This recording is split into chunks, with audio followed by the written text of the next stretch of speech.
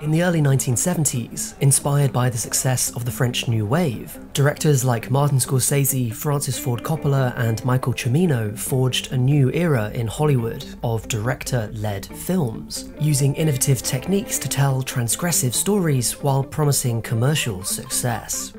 This is the story of how a group of young filmmakers took the industry by storm, bringing highbrow art to American moviegoers and building massive personal brands, only for it to crash down around them. This is the rise of New Hollywood. Many of the films making up this movement are bona fide classics. Several have entered the pop cultural subconsciousness. I'm walking here! You talking to me? I love the smell of napalm in the morning. Mrs. Robinson, you're trying to seduce me. In turn, and in contrast with their groundbreaking cinematic styles, these films also often call back to old Hollywood, cherry-picking characters, genres, and visual ideas from this classic period. As a movement, New Hollywood is predominantly focused on individualist stories, with outsider protagonists on screen and auteur directors off-screen.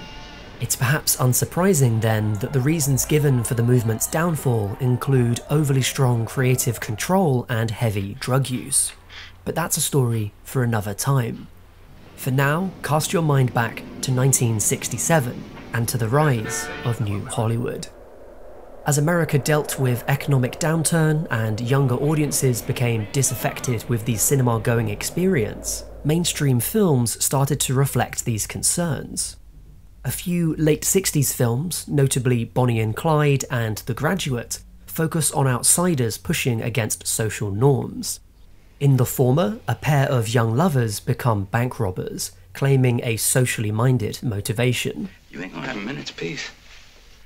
You promise? In the latter, a young man expresses his dissatisfaction with his middle-class suburban life by having an affair. Both films take boundary-pushing characters, themes, and aesthetics and make them palatable to general audiences by placing the stories in the context of a comfortable suburban setting or a familiar genre. After all, despite being a new approach, this is still Hollywood, and appealing to mainstream audiences was part of the movement's success. Midnight Cowboy is arguably the first New Hollywood film to feature characters living very clearly on the margins of society. Following a male prostitute living rough in New York, it was the first X-rated film nominated for an Oscar. 2 months after its release, a popular phenomenon erupted with the first screenings of Easy Rider. Wyatt and Billy, newly rich from a drug deal in Mexico, journey across the heart of America to celebrate Mardi Gras in New Orleans. This film's loose, handheld camera work, lens flares and zoom shots were bold stylistic choices in the late 60s, taking cues from cinema verite and documentary filmmaking, while also foregrounding the artificiality of the form, being more impressionistic than traditional.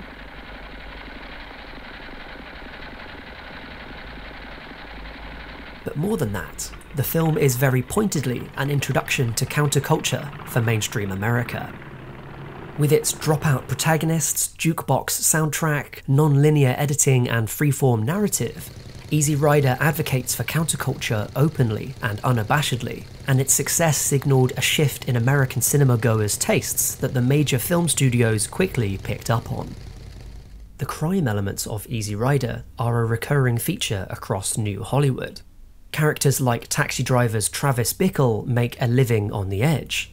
Others offer alternative structures to live in, like organised crime. This is in part a systematic criticism of America's societal issues at the time, where film audiences were experiencing rampant inflation and institutional distrust. Sound familiar? In Dog Day Afternoon, these tensions come to the fore. Based on a real-life crime, the film follows a botched armed robbery committed by Sonny, and the ensuing media circus. Nobody move! Get over there! Directed by Sidney Lumet, the pared-back visual approach stands out as particularly utilitarian in a movement known for its naturalistic, documentarian style. Lumet's commitment to realism is admirable. The opening set piece takes place in near real time, lending a breathless tension that's punctuated by dark comedy. As in Bonnie and Clyde, the crime elements of the story mask a deeper societal dissatisfaction. The most iconic moment from the film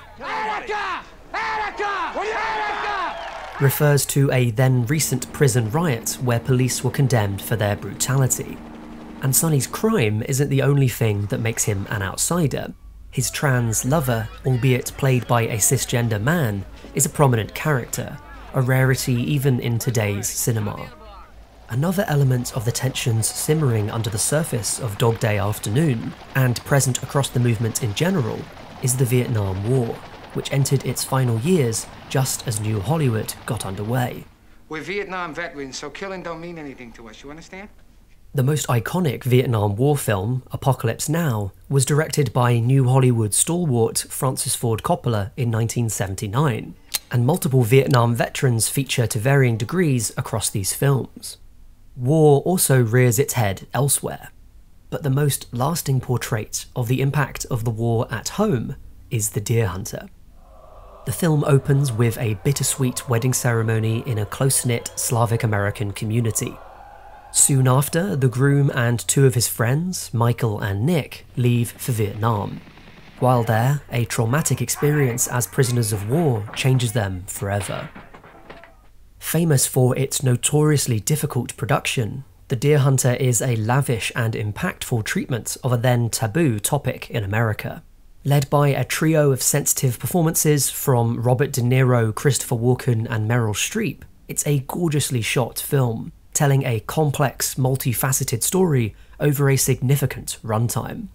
Director Michael Cimino quickly earned a reputation as an exacting, mercurial filmmaker, and was caught out in a few mistruths during press for the film, including the likely false claim that Russian roulette was played with American POWs.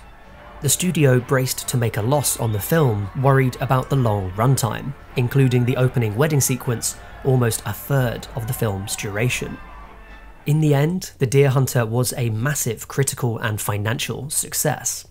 Whether the film tapped into popular feeling on the war, or whether the craft of the movie won audiences over, Cimino became the poster child of a film movement that placed risky auteurship at its heart. God bless America, my home, sweet home.